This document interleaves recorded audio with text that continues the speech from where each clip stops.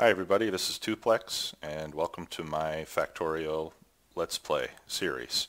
I'm going to be doing this with a focus on tutorial, on teaching newer players some of the things that I've learned because I want to give back to the community that has taught me so much.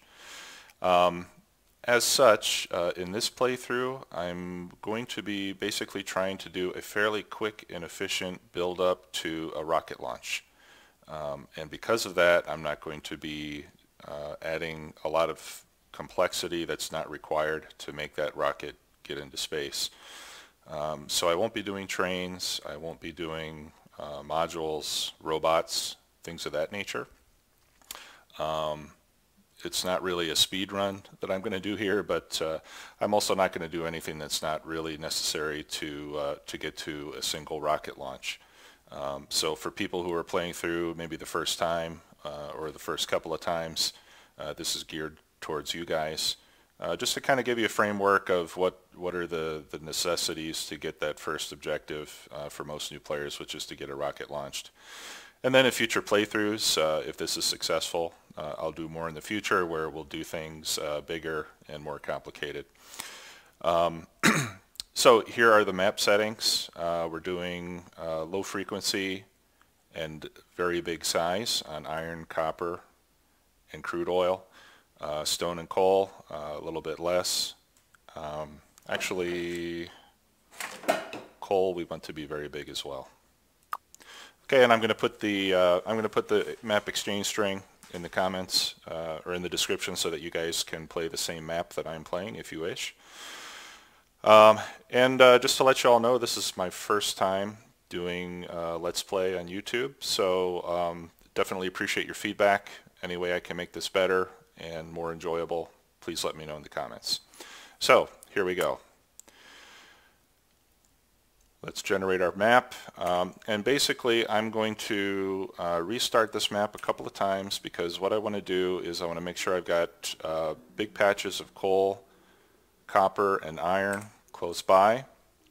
And to make things a little bit easier as well, I'd like to do this with a desert biome so that we don't have to spend a lot of time chopping down trees. And wow, that's a lot of iron. Actually, let me check my settings again because I want to make sure. Okay, yeah, I do have this on peaceful mode because I don't really want to deal with enemy attacks. We will have to kill enemies sooner or later so that we can get alien technology. But I don't want to be attacked while we're trying to build up a base because that makes things a little more complicated. And again, this is more geared towards beginning players, and we want to make things fairly easy to facilitate learning the game.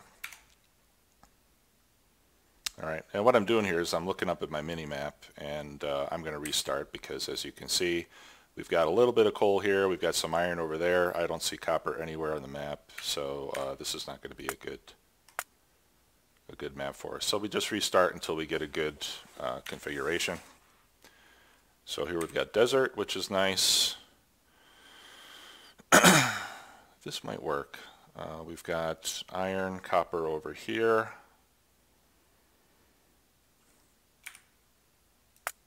No, let's try again.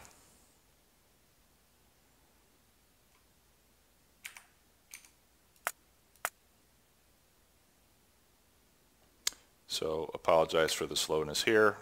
Sometimes this is just what we have to do to get a map that we're happy with. So we'll restart a few times. This one looks promising.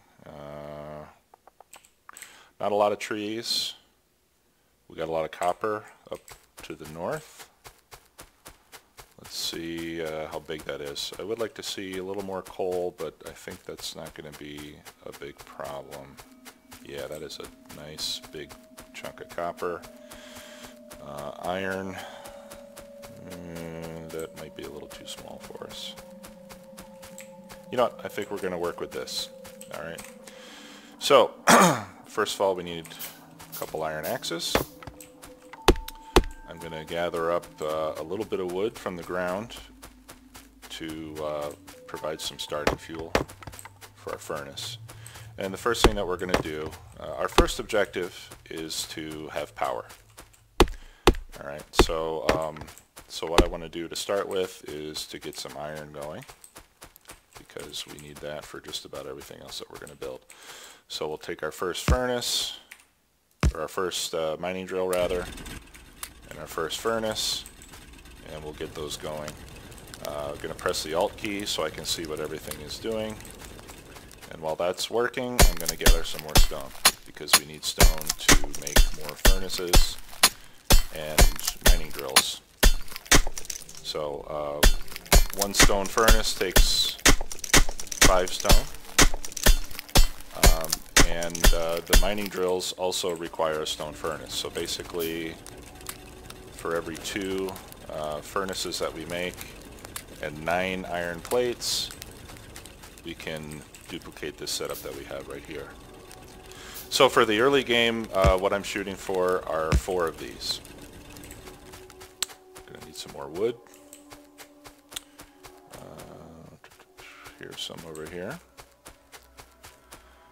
Actually, let's get some coal instead. Coal has significantly more energy than wood, so you burn through it less quickly. As you can see, one unit of wood has 4 megajoules of energy, and coal has 8. So basically what that means is whatever you're powering is going to run twice as long on a single piece of coal as it would on a single piece of wood.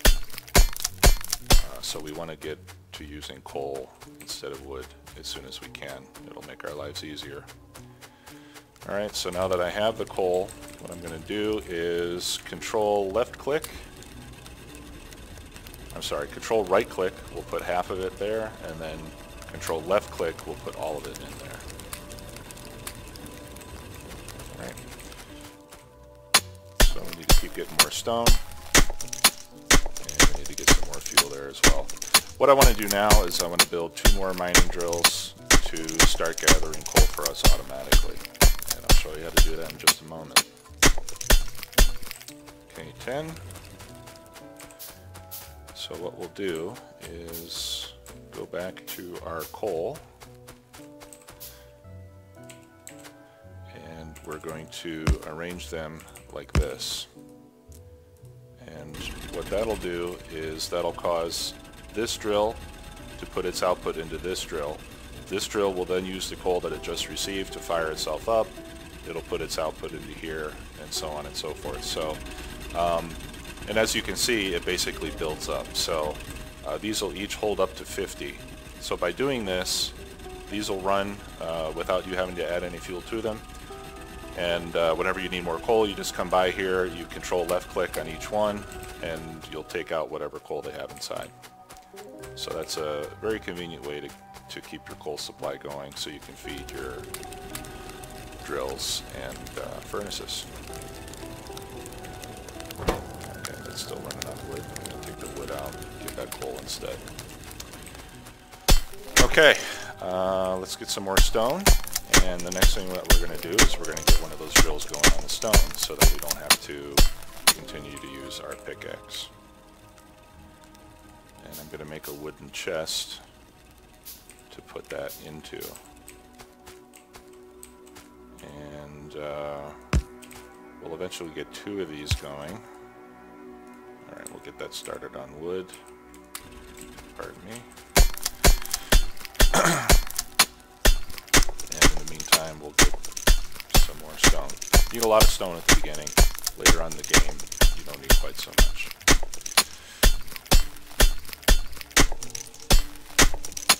So 10, that gives me enough for a couple more furnaces. I'll grab that. I can make another drill, and then what we'll do here is we'll have 2 of those putting stone into the same box. Let's go down and get some more fuel. And we're going to want to make 2 more of these setups on iron. So again, I'm going to Control right click, Control right click, that basically puts half. Okay, and we've got almost enough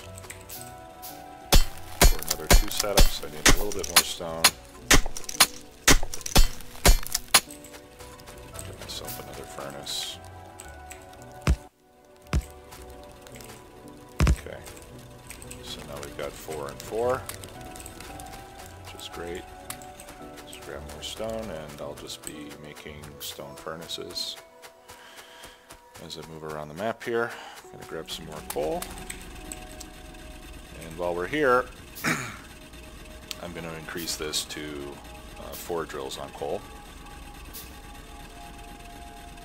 so that we can get our coal faster. And so basically what we're going to do here is get a circular arrangement where each one feeds the others. And again, each one can hold up to 50 pieces of coal before they stop drilling. So that'll give us up to 200 pieces of coal at a time. So you can see now we're getting coal at a fairly rapid pace. Alright, and we definitely need it.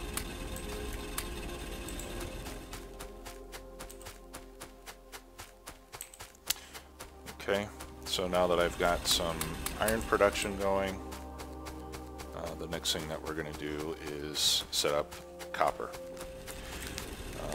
For copper, in the early game, I want to set up 2 of these configurations.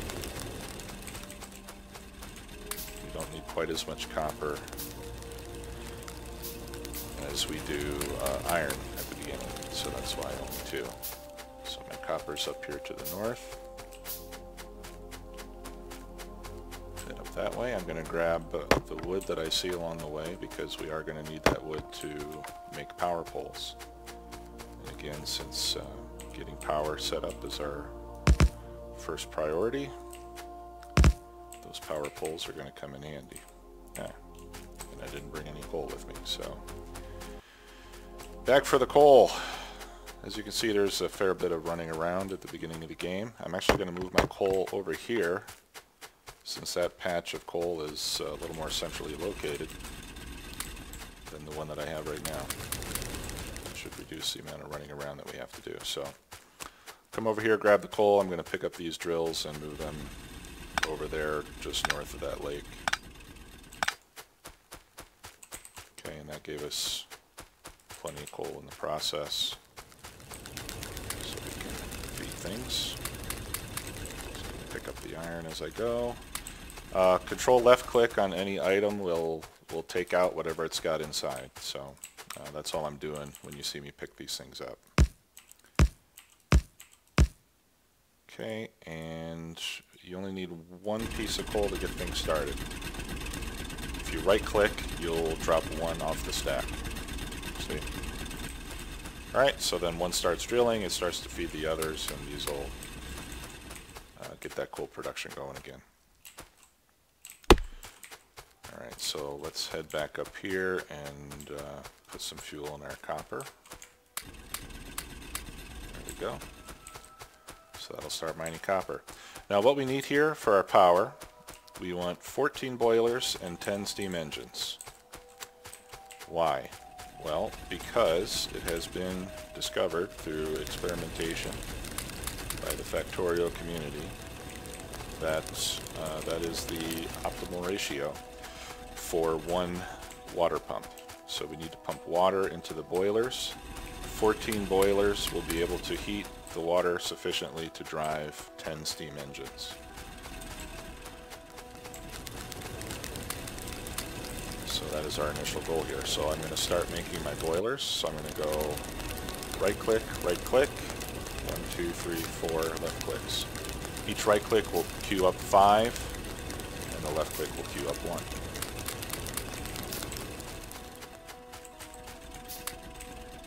Some more fuel there.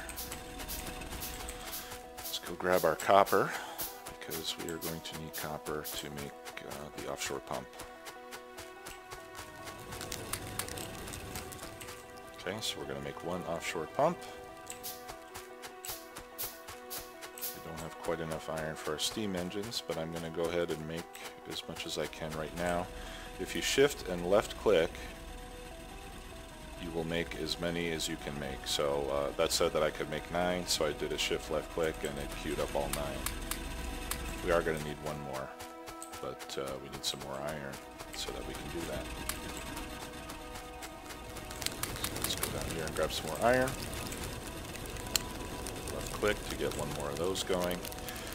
And we're also going to need some inserters, and we're going to need some power poles. Let me gather up some more wood while we're waiting for that, so that we can construct more electric power poles. The only problem with the desert biome, or this one, which is maybe not desert, but arid, I would say, is that wood is fairly scarce. So you might have to do some hunting around to get the wood that you need at the beginning, in the early game. Once we get the technology for steel, then we can start making medium power poles, and then we won't need wood really at all, except for wooden boxes if you want to do that. I do use wooden boxes so that I don't waste my iron or steel on boxes, because usually I don't fill up the boxes anyway. Okay, so I'm going to queue up 15 or 20 power poles. We do need inserters and belts, because we eventually want to get our copper feeding into our power automatically. But for now, we have almost everything we need. The only other thing I'm going to do is 2 pipe to grounds, and you'll see why in a minute. Okay, so let's figure out where we want to put our pattern. Now, eventually, I'm going to want to have my production going from left to right, somewhere around here. So I think a good place to put our power production will be to the right side of this lake. There are some coal patches very close by, so it'll be a convenient way for us to move coal into our power production. There's another big coal patch here, which we can use to drive the furnaces that we're going to need for smelting iron and copper. So I think this will be a good place for power. I'm going to start up here at the top, and then as I expand and add more power production, I can move down. If we fill all this up, we even have more water down there. So that's what we're going to do. Let's go do that. And while I'm setting that up, I'm going to get a lab and 10 science packs in my crafting cube, because the first thing we're going to do after we get this power going is start some research. Alright, so I use these underground pipes. I use a full-length underground pipe here, and then I put my 14 boilers, and then I use another full-length underground pipe. Whoops, that was too far. There we go. And then I put my 10 boilers, or steam engines rather. The reason I do that is so that I have some room to feed coal and to walk around. If you go to the pump, to your boilers, to your steam engines without any space in between, you've got this big line of equipment that you can't walk through, and you end up having to go around things quite a bit, which is not very convenient. So alright, so we'll put in some power poles. I'm going to put the power poles on the south side because that is the direction that I will expand in later. And basically you can left click and hold it down and just run along the length of this. These poles will be placed at maximum distance, and which is a space of 2 in between the effective area of each power pole. So you see that blue square that shows you the area that that power pole can cover, and you can have 2 spaces. That's the maximum spacing. Alright. Now in this case, since each steam engine has a width of 3, every one will be covered at the maximum spacing, which makes for efficient use of power poles. Okay, so there's our science lab. Automation is the first thing I want to research, because I want to get these assembly machines so that we can start to automate the production of some of the supplies that we need. And I made those science packs already. I'm going to put those in the lab. You can see that we need, well, you can't see it there, but here you can see that we need 10 red science packs to research automation. So now we're basically ready to go. All we need to do is put in some fuel. And we have electricity. This power setup will give us up to about 5.1 megawatts of power. If you left click on a power pole, you can see how much you're consuming and how much you're producing. So we can see here that 60 kilowatts for one lab is only using a very small percentage of the power capacity that we have right now. So this initial setup will last us quite a while. We won't have to upgrade that until we get the game fairly well underway. I'm going to get some more coal here. Now the very next thing that I want to do is build some burner inserters and some belts so that we can get our coal to feed automatically into our power production, so that we don't have to do that ourselves. Okay, so I'm going to make 14 inserters. Okay, that's one for each boiler, obviously. And I'm going to queue up a bunch of belts. And I'm going to queue up 2 electric mining drills, which we're going to put on that coal patch there. Alright, so again, I'm going to set this up to the south because that's where I'm going to expand, and you'll see why. So there's 14 burner inserters.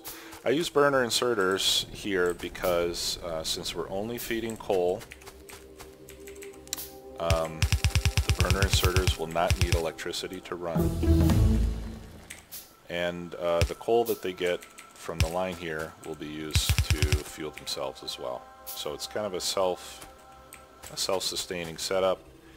And the benefit of the burner inserters is that if for some reason your power goes out because you run out of fuel, as soon as you get fuel running down that belt again, they'll be able to power themselves up and get your electricity going again. Okay, so I just need to get some electricity up there to the mining drills. So let's do that. Okay, now we can see that we're consuming a little more power. Those 2 drills are using about 180 kilowatts. And we should have power now going to our, or I'm sorry, we should have coal now going to our fuel production facility. Okay. And since we research production, we also have the ability to make assembly machines. So I'm going to build 2 assembly machines and 2 yellow inserters, which do use electricity to run. And that way we can get our science packs producing themselves, let's say semi-automatically. We are going to have to feed materials ourselves. But for the early game, this is a nice and easy way to get science going. So we can see that our science packs, red science packs, need 1 copper plate and 1 iron gear wheel. Okay, so we'll set this up to make science packs. And what I'm going to do is I'm just going to feed copper in here manually. Okay, and then we'll get this one making the gears. I'm going to load iron plate in manually. And what I'm doing here is I'm setting up my toolbar. So I have belts on my first key and my inserters on the 5th key. So I can hit a number 5 and that'll give me my inserters. I'm going to hit my middle mouse button here, and that sets a filter so that inserters will always be in that slot. Alright, now I just need to put power there. Okay, now we're making gears automatically, feeding those here, and this is making our science packs, which is then going to insert in the lab. We just have to tell it what we want to research next. The next thing I want is logistics, because we want to be able to make fast inserters, underground belts, and splitters. Those are going to be very important for setting up our smelting operation. So that is the very next thing that we're going to research. We can see here that coal is starting to build up at the end of our line of belts, which is a good sign. That tells us that right now those two miners are more than enough to keep the power going. Now, as we start to use more and more electricity, obviously it's going to use more coal. So we just need to keep an eye on that. And if we see that our coal starts to get used up faster than the drills are able to go, then we just add more drills. Pretty easy. Okay, so that's going to do it for this video. In the next one, we're going to start to set up our smelting operation. Again, if you have any comments, suggestions, questions, please leave those in the comments, and we'll see you next time. Thanks a lot.